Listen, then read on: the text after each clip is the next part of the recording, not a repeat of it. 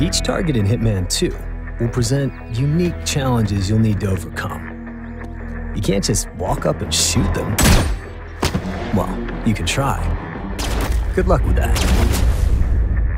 If you want to make it out alive, you'll need to use all the tools available. Thankfully, you got a ton to choose from.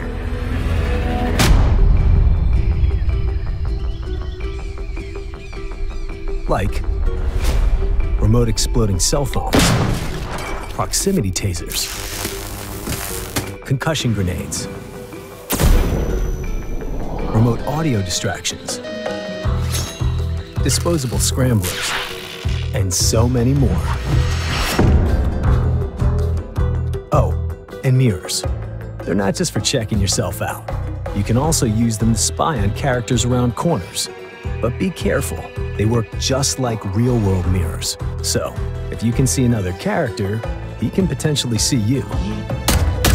You'll need every tool at your disposal if you're going to make it out in one piece. We're excited to see all the creative ways you'll use them in Hitman 2.